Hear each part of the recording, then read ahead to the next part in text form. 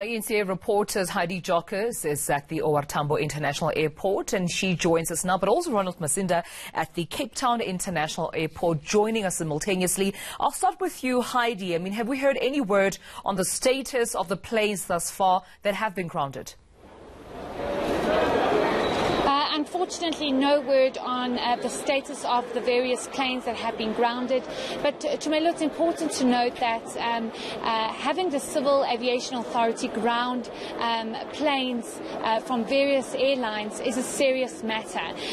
They obviously did an inspection overnight and they found technical issues once they conducted an audit and they found non-compliance, specifically when it comes to the technical aspects of various aircrafts. And one must understand that air safety is the most important because you have hundreds of people in an aeroplane and safety always comes first. As much as people are saying it's a major inconvenience for passengers, it's important for these aircrafts and these airlines to make sure that everything is in order before they allow the plane to take off. So we do understand that Comair released a statement a couple of hours ago saying that in actual fact they've managed to get some of their fleets up in the air again, but they're still working on the remainder and hopefully by tomorrow they'll be sorted out.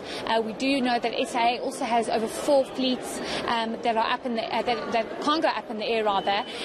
Mango, same situation, Kulula as well. So domestically, flights are not looking good for many passengers given the fact that many of them have been grounded. Yeah. And as Steve mentioned there, quite a number of them have been grounded. I mean, this must be causing some kind of a frantic for passengers. Have they been assisted with alternative flights?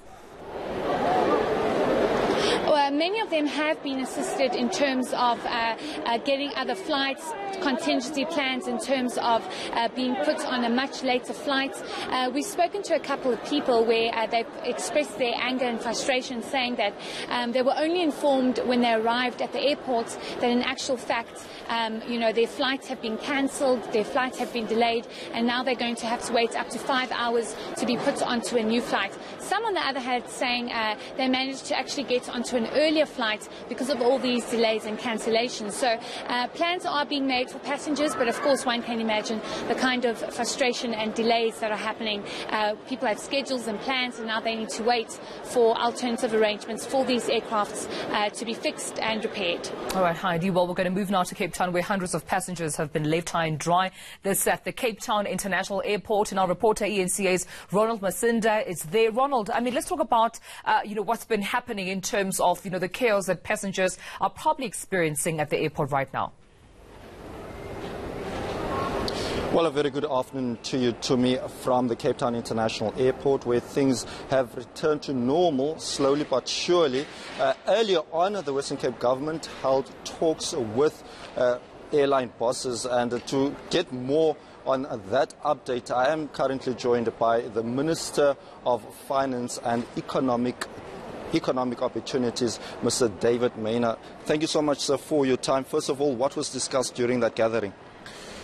Well, earlier today I met Dion Klutter, who is the manager of Cape Town International Airport, together with his team managing the situation here.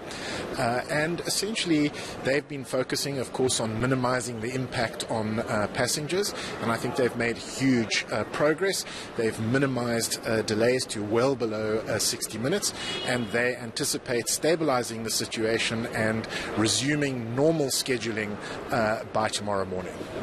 Now, I can't imagine the trouble that a lot of people have gone through given the magnitude of these delays. A person, for example, will be taking a flight to Johannesburg as a connecting flight to go overseas. I mean, that must be a nightmare for anyone in that position. How then is the airport, or has that been discussed in terms of compensation for those left stranded? Well, obviously, passengers have been inconvenienced, and responsibility for those passengers remains, of course, with the airlines. We were briefed by the airlines, and the airlines said that when it came to passengers, for example, that had been delayed on international flights, airlines were working on rerouting those passengers via alternative destinations or overnighting those passengers and then moving them on to their destinations during the course of tomorrow. But there are contingency plans plans in place for all passengers who are delayed or passengers that miss connecting flights. And in terms of Cape Town International, because, I mean, this is a well-renowned airport, ranked as a top airport on the African continent, how much has this tainted that particular image? Well, I think what we've actually seen today is the airport management swinging into action. I think getting in early, managing the situation, minimizing delays, working together with the airlines, and I think it's testament to, excellent management, and I think it explains why Cape Town International Airport is one of the best airports, or is the best airport in South Africa and one of the best airports in Africa. And lastly, any assurances that this won't take place again, perhaps? Well, at the end of the day,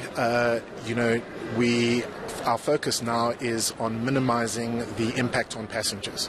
But why this incident occurred will have to be investigated by the Civil Aviation Authority to make sure that this does not ever happen again. All right, David, thank you so much for your time. Well, there you have it, Tumi. Basically, the Western Cape government saying that they were in talks with airport management. They are saying that, things were handled the right way. Despite all the chaos that we saw earlier this morning, it's back to you for now. All right, thank you so much to Ronald Masinda and Heidi Jockers. Well,